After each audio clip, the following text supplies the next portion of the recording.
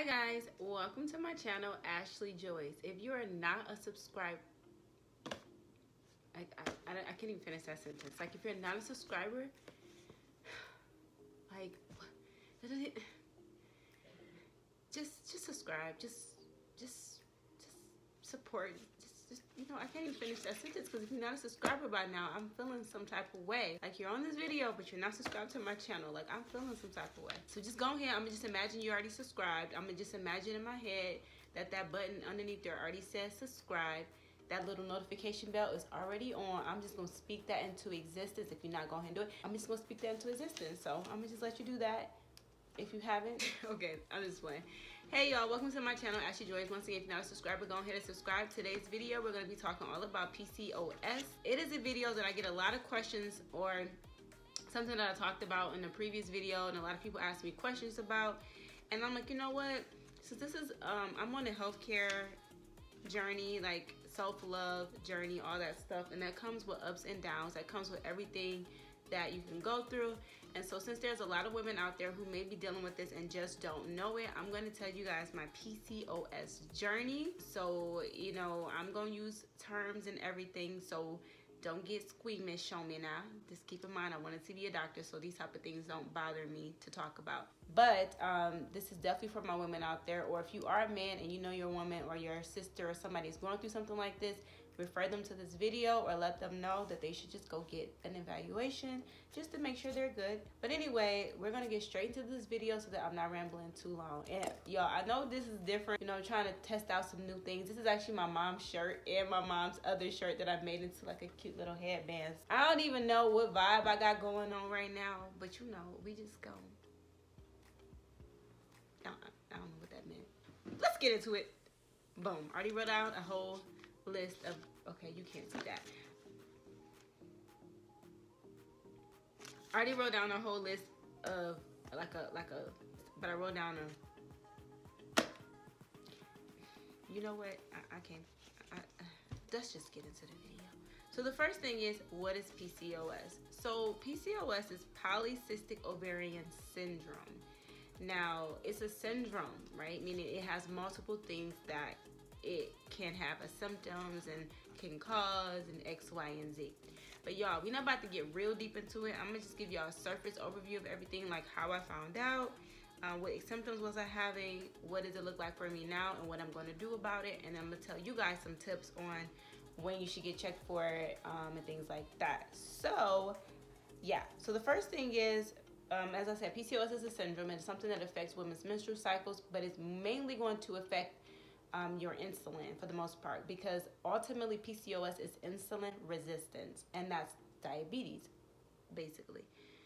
So the hormones that are in your body, they're unbalanced, and those particular hormones not being in balance can make it easier for you to get things like insulin resistance, unfortunately heart disease, things like that, because those hormones affect the heart, it affects the blood vessels and all of that. So that's why you want these things to be in balance. When things are out of balance, it messes with other things. That's just life in general. Like, it's not even just PCOS. You can have any type of imbalance in your body and it'll make you feel or have certain symptoms. So that's all PCOS is it's an imbalance.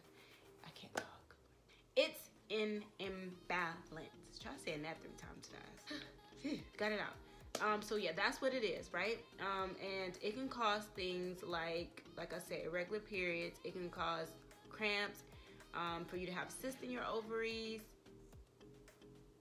My mom was just coughing. You all right? All right, cool. It can cause you to have like cysts in your ovaries. It can cause you to become infertile.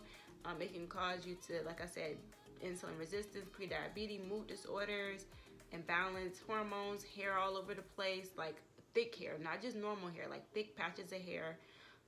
Like me, like I don't know if you guys can see this underneath here, like that's hair, mustache, hair everywhere, like that's what it can ultimately show up as. And so much more, but that's just like the basis. But how did I find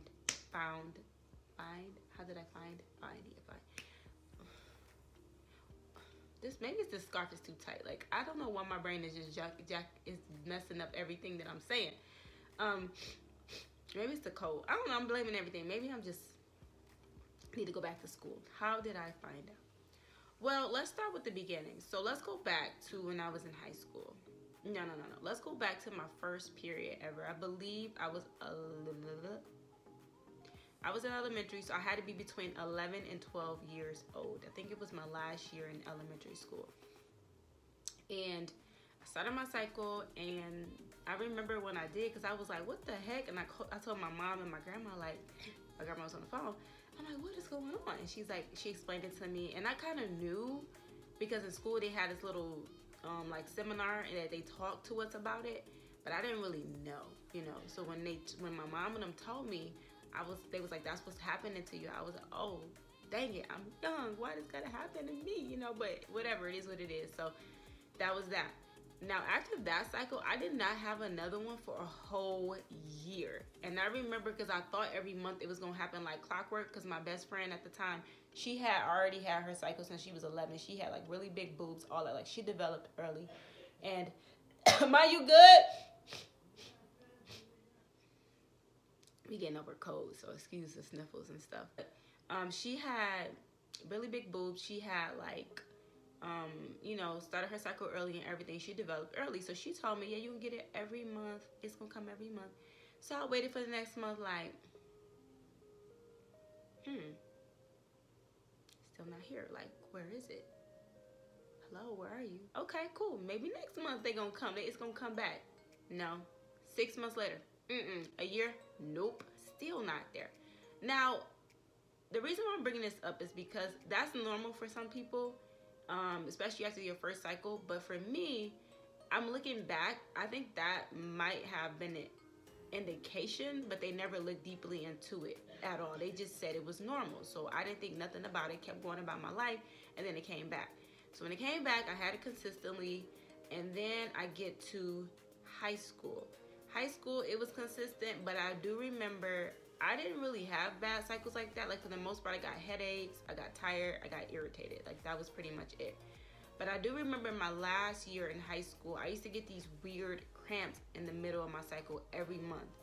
And I didn't think nothing of it. I thought it was just my body, how my body was. Because that's typically what they tell you. Oh, girl, it's nothing. You fine. That's just your body. That's how it is. It's nothing. You just, you know, That's what they said. So I was like, okay, cool. Ain't nothing. Kept going about my life. Get to college. This is when I realized something wasn't right. So I know right now I'm not really seeing a lot of symptoms that's making it seem like, oh, something is wrong just because my cycle didn't come for a whole year, just because I had these middle pains in the middle of the month. That might sound like something that's normal. But let me tell you the biggest factor that made me realize something wasn't right. And this is why all my ladies out there, I need you to pay attention to your intuition. Like, for real. Like, seriously, because I knew something wasn't right. But, and I thought, you know what, I deal with anxiety, I'm a hypochondriac, it's probably just me being, like, you know, a little over dramatic, but deep down in my gut, something just seemed off. And it wasn't like I had all these crazy symptoms. I just knew, like, this is not normal. Like, I'm getting these pains in the middle of the month. They told me it's nothing. My cycle sometimes would not come for months at a time. Oh, that's another thing. Sometimes my cycle was not regular. Like, it would come like 2 months later, 3 months later. And then sometimes it would be really, really light. And then sometimes it would be really, really heavy. Then sometimes it would be like, it would last. Oh, that's another thing. My cycle would typically last 5 to 10 days. But usually, 7 to 10 days. But usually 10 days. Like 10 days. 10. That was another thing. That's been throughout my whole life, but I didn't think much of it because I thought that was normal, because that was normal for me. So, get to college. Something told me something wasn't right. I'm like, no, something's not right. I don't know what it is. I wasn't even, like, I just knew. So, I went to the doctor. I told her, like, yeah, you know, I'm having these pains in the middle of the month. I feel like I'm having these cramps on one side of my stomach, and then on the other side, it just be like, it was weird, y'all, because I would have this pain on this side of my stomach, and then it'll, like, travel. And then it'll just like have this big pain and it'll go away. So she was like, oh, that's called middle smirts. Like, that's when you ovulate. That's called ovulation pains. Unfortunately, there's like 20% of women who experience it. So meaning like out of every 10 people, out of every 100 people, 20 people will experience that. Now, if you break it down, out of every 10 people, 2 people will experience it. So I'm thinking, oh, that's all it is. Oh, all this time I thought it was something more. No, it's just middle smirts. So, okay, cool. I look it up, and I see all the definitions, and I'm okay, cool. That's probably all I'm dealing with. Cool, that's no problem. So I go about my life. Again, we go throughout college, and I ended up getting on birth control. That is the biggest regret I have with putting something in my body. Like, I know, like, and I'm not downing anybody who's on it. I know people are on it for different reasons, but my perception of birth control, it may not match yours, so please don't get offended by what I'm about to say. But I do not believe, this is just my personal opinion. Like, once again, if you have to be on it, I have a lot, most of my friends are on it, so I have nothing against it. But it's just, if you don't have to be on it, I highly suggest don't. Because if you really look into it, there's so many things about birth control that is not good for your body. And I know I'm gonna have a lot of people over here like, no, yes it is, like, it's gonna be a lot of different opinions, and that's okay.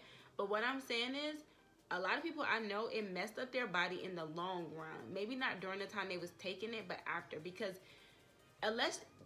keep in mind, birth control started off as a way for people to balance out their hormones. It was something from people medically who had medical issues that needed it.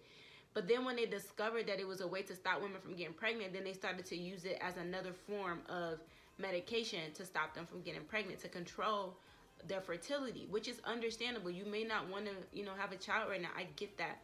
But if it's other ways that you can find that it's not going to put hormones in your body, don't do it. Because I'm going to tell you, after I did that, like, it messed my body up so bad, y'all. Like, first of all, let me just tell you, when I was on it, I was on it for 2 years. I tried like 4 different ones because they kept messing me up, right? Like, the first one, it was making me feel really sad. Like, I was watching, Why Did I Get Married? I watched that movie many, many times. I have never cried. Tell me why I'm on birth control. Like, literally, I'm sitting there and I'm watching the same scene I've been seeing for years. I'm just like, oh, like, crying. Like, what the is wrong? I'm over here crying. Like, what wrong with me? Let me cry like that. So I'm like, this ain't, this making me emotional as hell. So got off of that one, got on different one. It was making me, my blood pressure. So throughout this whole time, my blood pressure has always been average. But when I was on that stuff, it made my blood pressure be elevated the entire time I was on it. That was another reason they was watching it. Like, you might not be able to be on this. Keep in mind, also, it's not for everybody. So don't do that. Just scared me.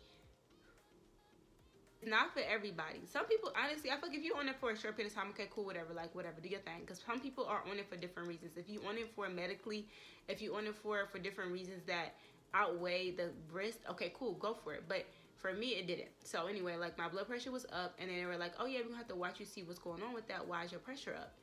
And it just kept staying up. They don't know why, but it was staying up. So they was, okay, yeah, let's switch it. They put me on the lower one, and that one was making me feel like, I don't know, like, just off.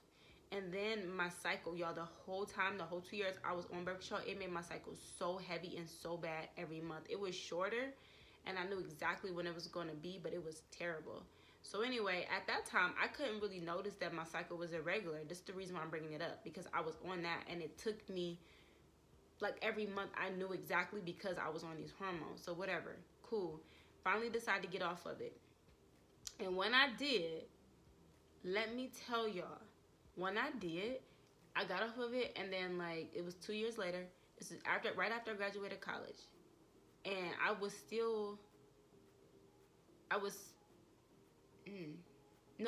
wasn't in school no more. I had graduated at that point. I was back in Detroit. So let's go backwards for a second. Before I got off of it, I remember I'm recording. Don't nobody come in here. I remember before I went back home to Detroit, I was on it still, and I had to get my gallbladder removed. And I really believe, y'all, some people might think I'm being dramatic, or like, y'all might not believe me, but I believe that my gallbladder had to get removed because of that birth control. Like, I feel like something about it threw my body off even more. And I never had issues with my gallbladder or anything like that. I was eating decent at that time. Like, it didn't make sense for me to have a gallstone. And I feel like that medicine has something to do with it, because when I remember one day, now I got off of it and I was looking through the little pamphlet. For some reason, I'm just reading all of the symptoms, all of the side effects, all of the possible side effects. And tell me why on there, one of the things it said was gallbladder disease or something like that, or it could affect your gallbladder. I'm like, what? Hold up. Yo, I just got my gallbladder removed. So that's what I believe, that's what I believe it. I don't know why, I just do. So I'm believing in my intuition. But anyway, that was that. It took me a whole 8 months to even get my cycle back. And when I did, my blood pressure right away went right back to normal. So right when I got off of it, it went right back to normal. So now my cycle was irregular because I just got off these hormones. So now I'm having these irregular cycles. But I'm not thinking about anything deeper. I'm thinking, oh, it's just because I just got off of this. But even still, something didn't seem right. But whatever. We keep moving on with life. I move out to Arizona. Cycle's still kind of weird sometimes. Like, it be normal, but then out of nowhere, it don't be normal. And every other month, something is happening where it's either longer than normal, shorter than normal. I'm having these weird, like, anxiety and all this other stuff. Also, when I got off of birth control, I started dealing with bad anxiety, too. I don't know if that was just life or hormone. I don't even want to put which one, too. Oh, my gosh, I'm so mad that this big old bump is just sitting there. But whatever. So, anyway, move out to Arizona. And, I'm just like, like, it was this is a part that you guys may not know, and I really honestly want to talk about it, but I will tell you guys, when I first moved out to Arizona, that was another thing that threw me off, because my cycle was irregular, and I did have a miscarriage. And I never talked about it. I never talked about it on here, on YouTube. A lot of people don't know about that. I'm not going to go into details. I thought about it so many times about telling a story about it to help other women. But to be honest, I just don't want to. So I'm not going to. If I ever decide to, I will. But right now, I just don't want to. Yeah, so that happened. That was another thing. But honestly, I didn't think deep of that, because that happens all the time to a lot of women. So, not thinking much of it. It was a time. It was hard. It was a hard time in my life at that time. But in my life at that time, I was dealing with bad anxiety, bad, panic attacks, and I feel like I can't imagine had I had a child. I don't even know how I would have been able to focus on myself and get my mind right. I think everything happens for a reason, and that beautiful angel, my beautiful angel, is in heaven looking down on me at all times. So I'm just so grateful for that. But at the end of the day, that happened, and moving forward, my cycle got back to normal. Everything was cool, but it was still going back and forth. And this is when I decided to get it checked. I ended up going to a holistic doctor. I was like, you know what? I'm tired of going to these regular doctors who only want to prescribe me medications. I still do have a regular doctor or a modern doctor, but I was like, I want to go somewhere where they want to look at me as a whole person, right? And I became vegan at this time. I was working on my health, my fitness. I was going to therapy. I was working on all these things with myself, right? So I go to this doctor, and I explain. And I love the doctor that I go to. It's a holistic doctor. I was literally like, I don't know how to explain it. I was at the doctor's office, and I just felt like this was a place where I needed to be. Like, God guided me here. Like, I was praying about finding a holistic doctor, and out of nowhere, this dropped into my lap. So anyway, I go through the whole process. I talk to the doctor. Now, the thing I love about this place is, if you move into Arizona, DM me if you are a woman and you want to know about this doctor, because I can definitely refer you to them. They're amazing. And they take pretty much almost all insurances. And it's also a spa, which I love. But and it's holistic and it's modern. So they combine everything and come up with the best thing for women. And it's a women's health doctor. So this is not going to be your PCP. It's going to be more like your gynecologist, women's health, stuff like that. But they focus on you as a whole person, though. So it feels like it's your regular doctor. So the first appointment was 2 hours long. They ask you all these questions. What do you eat? What's your stress level like? Are you in a relationship? Are you, like, what is your religious beliefs? Like, what was your childhood like? They ask you these questions, like, what type of stuff did you eat? Like, what was your health like? Health conditions. Like, they want to know everything about you. Like, how are you? Like, physically, spiritually, everything. And that's why I love this. That's why I love this doctor's office, because they really want to know all about you. And when I told them everything, I told them about my cycle. My cycle wasn't really coming normally. She immediately was like, okay, we're going to test you for yada, yada, yada. They took my blood test and everything. Like, it wasn't like a normal appointment. Like, you go to the doctor, you go in there, they check you, they ask you questions. They might send you off to a lab. No, they have a lab in there. So she was like, okay, They checked my thyroid. They checked my heart. They checked everything. I was like, dang, they wanted to know what I was eating. How was my diet? Like, and I told them I was newly vegan. They had me sit down and talk to somebody about that. Like, they was asking me, making sure I had all the right nutrients. Like, all of this. Like, y'all, like, this is what doctors are supposed to do. Care about you as a whole person, not just, but I get it. A lot of doctors are busy. Like, you guys, I used to want to be a doctor. I still want to be a doctor, but, and I've shadowed many doctors. They have time crunches. They don't try to just come in there, leave out. Like, they literally have patient after patient after patient. So sometimes it's hard for them to build that relationship. That's why if I ever become a doctor, I do want to work in in like a family practice or something like that, or pediatrics or something like that, but family practice or holistic. So anyway, so she asked me all these questions. They take my blood, and then they called me back like a week later, and they was like, yeah, your hormones are all over the place. Like, they're imbalanced, and we want to bring you back in and just want to double check and see what's going on. Then they name all these options to me, what it might be. And one of the things she named at the end was PCOS, and she was like, yeah, and it's a possibility is this, and she gave me this pamphlet, and I'm reading the pamphlet, and I'm like, diabetes, hold on, infertility, like, this ain't what I got, nope, I automatically just assumed, like, nope, that's not it, like, it's something different. So, anyway, they did more tests, and it came back that it was more than likely PCOS, so she told me that, but they cannot diagnose it until they did an ultrasound to look at my ovaries. So I'm like, wait, what? Hold on, pause, freeze. Wait a minute. Why haven't I ever heard of this PCOS? I was in medical field. I ain't never heard of this. What is this? Like, what do you mean? Infertile? Hold on. Diabetes? Like, I'm like, what? So I legit was just. But as I ran into it, I was like, dang, I really think this is what I have. Like, I deal with the mood disorder. I had that miscarriage. My cycle is irregular. I be like hormonal, like emotional. Like, I deal with anxiety. Like, everything it was naming, I'm looking at. I turned off Google so fast. Like, click.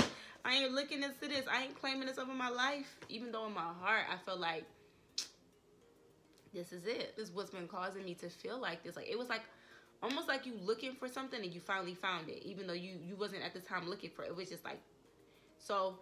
When I read it, I was just in denial, like, this can't be it. So I just left it alone until she told me herself. So they did the ultrasound, they did everything to make sure that it aligned, and sure enough, it did. It's exactly what it was. So she told me, like, yeah, you have PCOS, polycystic ovarian syndrome. She's like, don't worry too much. I know it's hard. You look all over the line, and it says that you become infertile, and yeah. Like, no, like, we're going to focus on balancing your hormones, you eating healthy, you being whole as a whole person, physically, financially, spiritually, emotionally, in balance as a woman. And we can also put you on different things like birth control, progestin. There's so many options as well, because I told you it's a holistic doctor, but they also do modern practices. It's modern doctors in there too. So they're giving me all of my options, and I decided to take the route holistically. So I decided to go through eating healthy, all the other stuff, and my hormones, I have to get them checked every 3 to 6 months, just to make sure I don't have any insulin resistance, to make sure I don't have, certain things going on. Now, the symptoms that I had after I found out that I had PCOS that I noticed more than anything was I would get, first of all, my periods became completely irregular. I would get a cycle like twice a month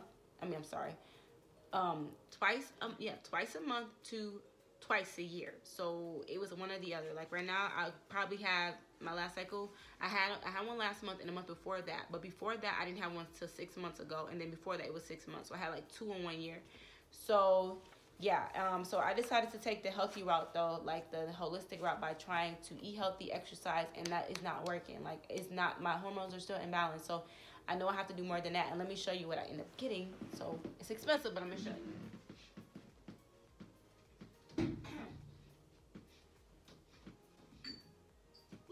Be careful. Gotta be careful. Expensive. This is expensive. Woo, Jesus.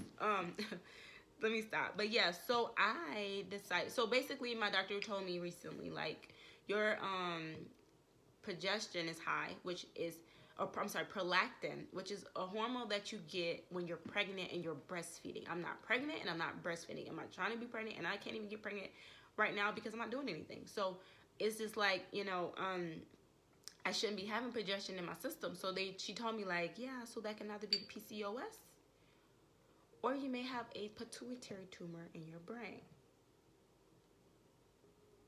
I was like, wait, what? Hold on, wait, wait, hold the heck on. What you mean? Like a pituitary tumor in my brain? So anyway, y'all don't know yet. I have to go get my MRI done. I'm getting that done next week. But so I'm not gonna worry about that. Just pray for me. Just pray that it's not it. That it's just a PCOS. But if it is a pituitary tumor, she said, don't worry too much. Like usually they're small. They're benign 99.9% of the time. And you know, like usually they can treat it by just watching it. By giving you medications to shrink it. There's so many options, or you can get it pulled, like the tumor pulled out through your nose. So there's just so many things, and then worst case scenarios are out there too, but we're not gonna think about that. We're just gonna pray that it's not that. But in the meantime, regardless, what I'm doing to try to balance out, so I'm going to be starting these biphasic tinctures soon, and there's 2 of them. So here's one. I don't know if you guys can see, but it's like a liquid, and it's herbal, right? So this is a liquid, and it has a little dropper, and it smells disgusting. Oof. Oof. It smells strong, y'all. I don't know how I'm about to do this, but I haven't done them yet. I haven't started them. If you guys want to know how these work or what they, like, how they affect me, let me know in the comment section below, and I'll be sure to do that. But these are biphasic tinctures, so you have to take part 1 the first 14 days of your cycle. So whenever I start my cycle again, I take a half a teaspoon 2 times a day and a small amount of water. And this is day 1 through 14 of menstrual cycle. So this is the day that you're actually on your cycle, right? And ovulation through that, of the start. This is part 2. You do the same thing, and you take this one day 15 through 28. So this is 28 days that you're going to be taking this every day, and I have to do this for 3 months to see if we can balance out my hormones naturally through these natural herbs. And these are just like herbal extracts and things like that. So these are natural. I don't know how my body's going to respond to it, so I'm a little nervous, but at the same time, I have to get this under control. The takeaway. So I know this video is long, but I feel like it needs to be said because there's so many women out here who are going through things that they do not know what's happening with their bodies. I personally didn't know what was happening with my body, and I had to do something about it. So now I'm at a point where I'm on this holistic journey. I'm on this health and mental journey where I'm trying to get my mental mind right, my self-love, all that stuff.